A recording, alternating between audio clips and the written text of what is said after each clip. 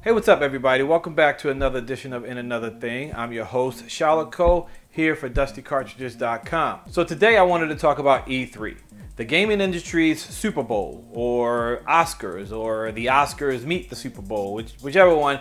It's the big event for all of gaming, the gaming industry, where we get to see new games, we get to play the demos, and it's also when the big three have their press conferences announcing the new upcoming games: Sony, Xbox, and Nintendo. And we were excited to report live from the Xbox press conference that we actually love, especially with the announcement of not Project Scorpio, but Xbox One X. But I don't want to talk about the press conferences just yet. I want to talk about the games. There were hundreds of games, of course, but there's really only one that got this reaction.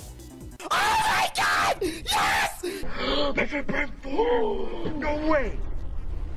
Ah! No! It's Metroid. Ah! It's Metroid. That's right, Metroid Prime 4. Nintendo released the trailer, or the teaser, or the number, and everyone just lost their minds. Meanwhile, I was sitting there going, okay. Now, there's no trailer, there's no video game footage. I mean, we really don't know anything. We know that there's a logo, we know that there's a new company doing it, and we know that it's on a Switch.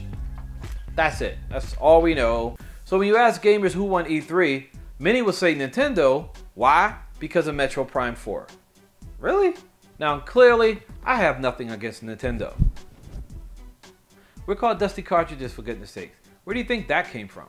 Now, of course, we have love for Nintendo. They played a huge role in my childhood, a huge role in me becoming the gamer that I am, but perhaps, I don't know, maybe I'm just outgrowing them as a grown man who still plays video games.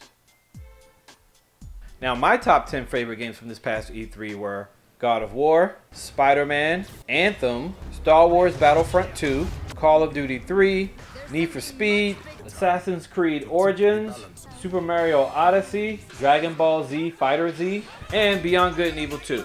Now, as for Nintendo, the only thing that really got me excited was the announcement of a Pokemon RPG game. That's it. There was no footage of it, of course. So of course this brings me around to the question, why all the excitement for Metroid Prime 4? Is it an iconic game? Yes. Is it an iconic character? Absolutely. Do we expect anything different? Well, we're really not sure because we don't know anything. So forgive me for not jumping around, getting all excited, running into walls for a logo. I mean, no disrespect to anyone who did that. I mean, I love the fact that you're excited about games. I think that's great, but I'm a little bit more skeptical. I'm going to play the wait and see game, and then maybe then I'll say, oh, this is great. This is the greatest thing Nintendo has ever done.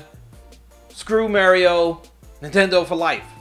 So Nintendo, I definitely still have love for you. You're still a part of my childhood, and now you're a part of my children's childhood as they grow into their gamer's life. I guess I'm still a bit old school. So I definitely want to give a shout out to my man Franz, who's probably watching this right now, making his own rebuttal video, shaking his head, calling me all kinds of names. But it's cool. Make your video. I would love to see it. I'm excited about what's coming next. We here at Dusty Cartridges are excited, and we really hope you guys are too, as gaming continues to grow and makes its presence felt. So please join us here at DustyCartridges.com as we give you more gaming news, reviews, and updates. Check out our game shows as well as our podcast. Please leave any comments that you may have. We would really love to hear from you.